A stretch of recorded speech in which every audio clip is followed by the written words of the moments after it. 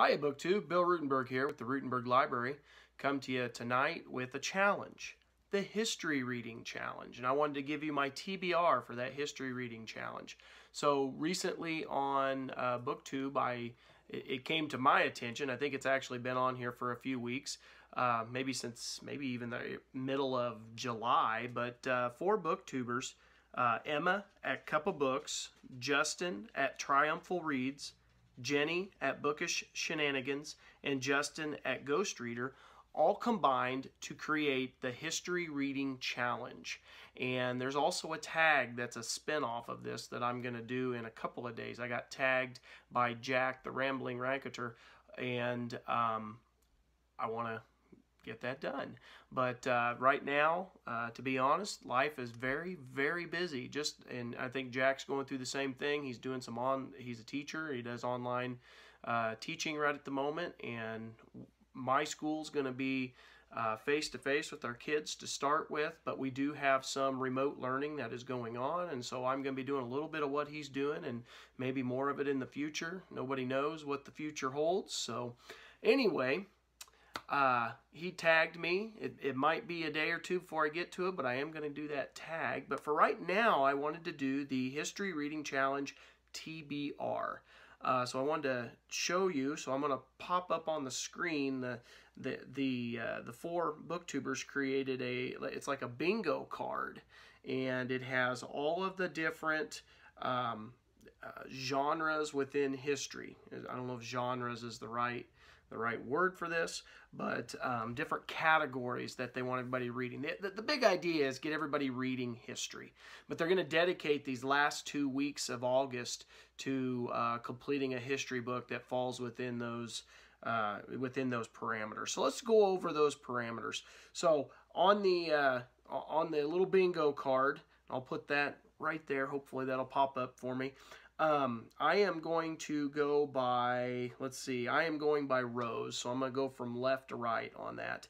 And the first one on the bingo card is contemporary history, and they were considering temporary history anything in the last 100 years because they're looking at world history. You know, world history is a lot. The timeline of world history is huge.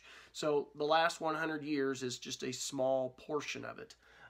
But I am going to, and by the way, I'm also going to try to, as I create this TBR for the History Reading Challenge, my idea is I want to try to get these done in 2020. And so I'm also going to try to wrap in my 2020 TBR list. I'm going to try to get those in the mix. So I think I might have my work cut out for me, but I'm going to give it a go.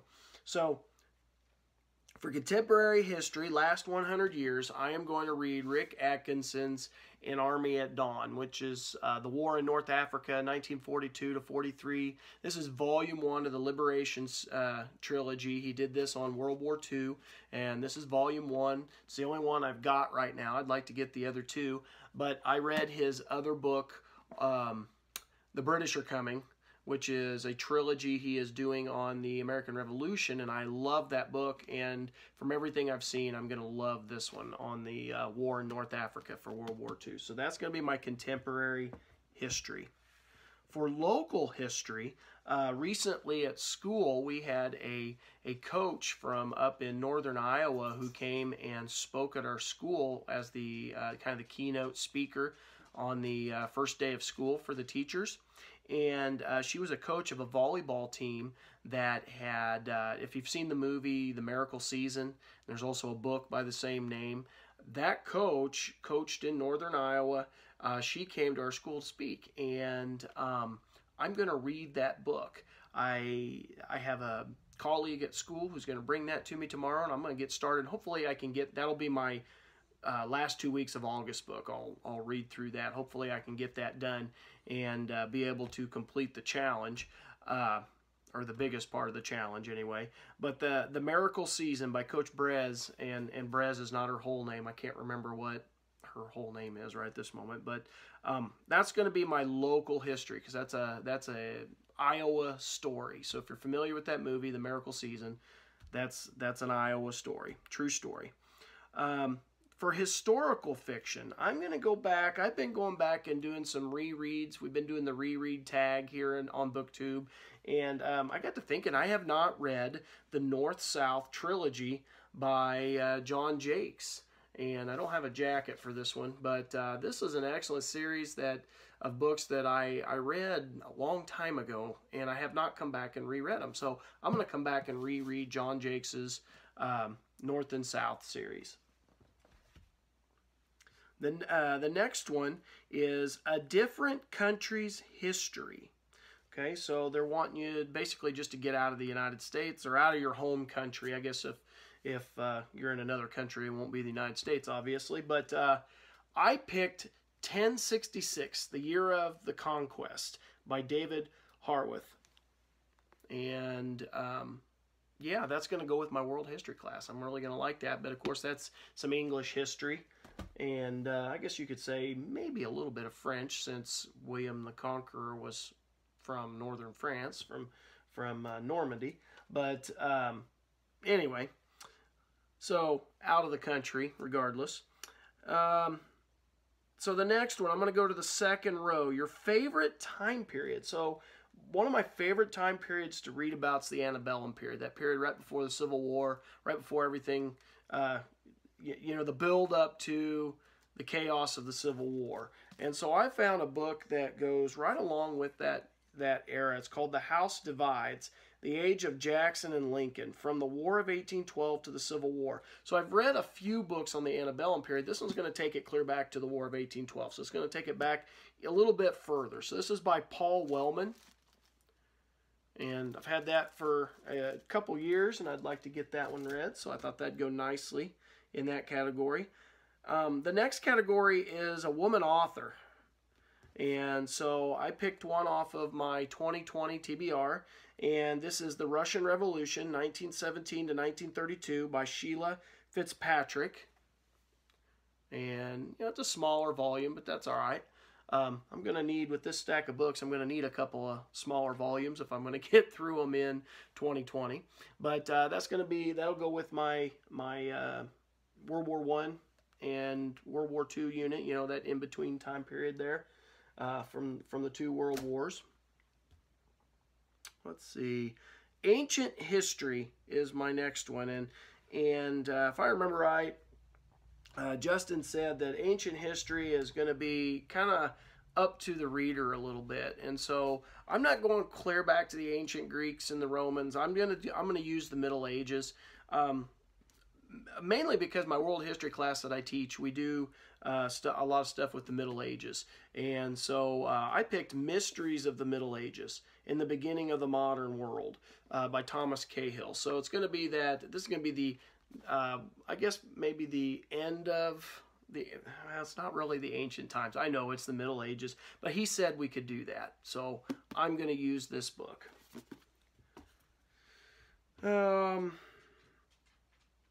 Okay, so the next book on the list is Macro or Multidisciplinary History. And I am going to pick a book. It's upstairs in the upper room. And it's a little messy up in the upper room right now, and I couldn't get to some of my books.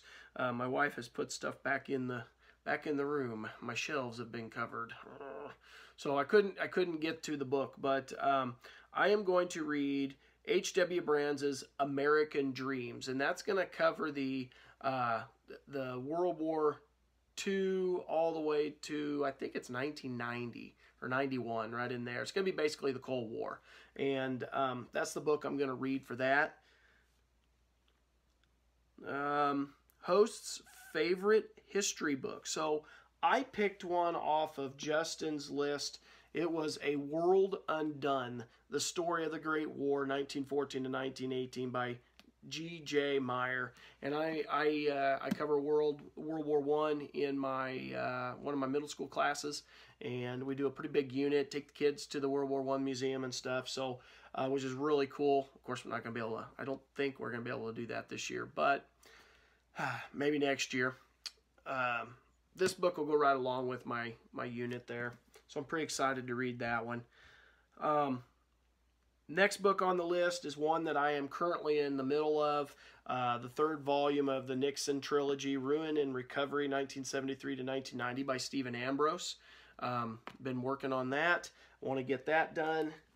I was hoping to do this one as the last 2 weeks of August book, but I don't see me being able to get that done. I think I'm going to have too much on my plate right here at the beginning of the school year. Next book, or next category to cover, is History of a Social Issue. Okay, and so I'm going to pick my favorite sport to help me go through this, and this book is going to be Great Time Coming, The Life of Jackie Robinson from Baseball to Birmingham by David Faulkner. And this is going to talk about you know, his role in the civil rights movement a little bit and trying to fight segregation. And so that's our main social issue we're going to cover with that. And so I'm excited to see that. And that'll help me with my my kids at school. They do History Day projects, and a lot of them pick Jackie Robinson. So that'll go right along with that. That'll be a good one.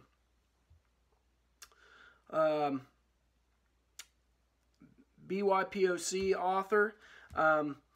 The one that I picked for this was a autobiography by Harriet Jacobs.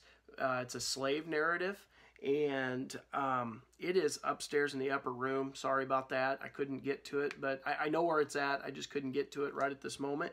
But it is, like I said, an autobiography of Harriet Jacobs. It's going to give the women's perspective, a woman slave's perspective.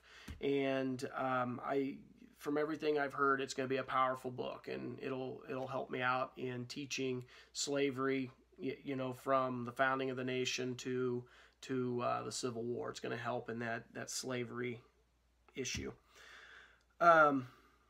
Next category is myth or folklore. And so I was sitting there thinking, Greek mythology, do I want to go back? And then I remembered I had a book on my shelf at school, A Civil War Treasury of Tales, Legends, and Folklore. And this is B.A. Botkin. And so I'm going to use that for my folklore. All right, next category, a country on a different continent. So I'm going to go to England again, and I'm going to read English Society 1580 to 1680 by Keith Wrightson. And that'll help me in my World History 2 class when we're talking, you know, we're going to talk about the monarchies and stuff, and this will just help with what's going on during the monarchies. What, you know, looking, I'm hoping, and I haven't read into this, but English society, social change in the late 16th, 17th centuries. He focuses on a social stratification, social mobility, family formation, relationships, neighborliness. Yeah, it's going to get into the average Joe, I think, and so that should be good. For micro history, so going down the rabbit trail, I chose The Witches, Salem, 1692 by Stacy Schiff, and real excited to read that. I think it's going to be real good. Everything I saw on it was real good. And yeah, that's going to be my micro history. Little rabbit trail.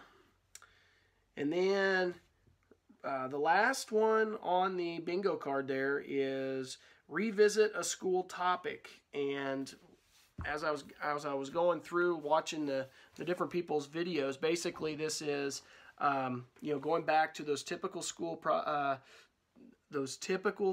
topics where it is the old white man history, basically, you know, the old white guy who's telling it from a white perspective.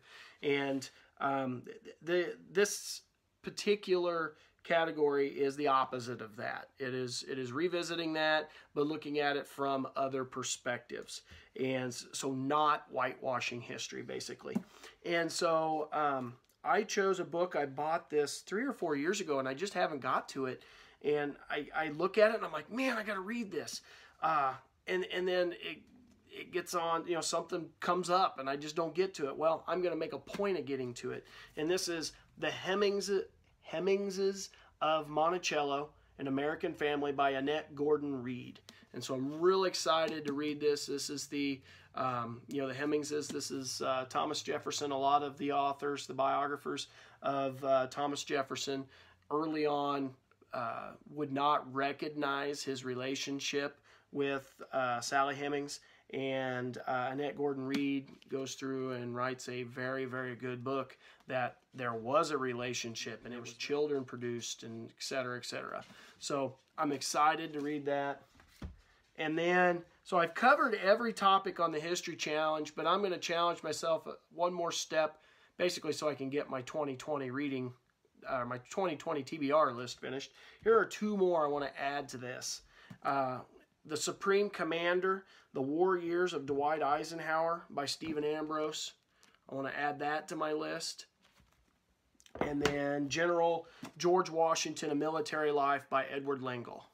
I want to add that. And then that will finish off my TBR list for 2020. But it also, this whole thing also wraps up the History Reading Challenge. And so this has been my TBR list for that. This is going to be my plans for probably till the end of 2020. This is plenty of stuff to read. I'm hoping I'll get through it. It might take me to the first couple weeks of January, but hopefully I can get this done. So, BookTube, I hope you enjoyed this. I hope you take the History Reading Challenge. Look up that, those original tags. I'll put the links to the founder or the creators down in the description below. Go out to their channels, watch their videos, like, subscribe, do all that good stuff. Anyway, hope you've enjoyed this. Thank you for watching. Have a great night.